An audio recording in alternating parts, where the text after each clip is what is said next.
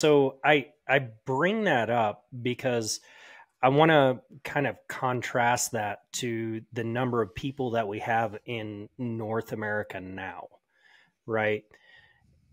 Last I checked, it was over 500 million people in Mm. North America. And now that's through Central America and, into Canada and Alaska and all that, right?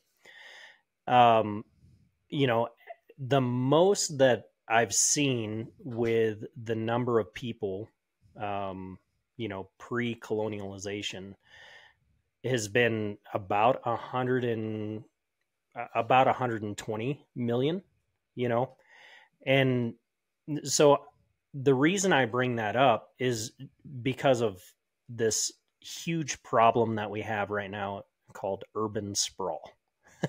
And and that's as hunters and outdoorsmen and stuff like that, and those pre recording, you and I were kind of talking about a segue into urban sprawl and management and all that kind of stuff. And that's one of the things that's going to play a huge point, I think, in this conversation.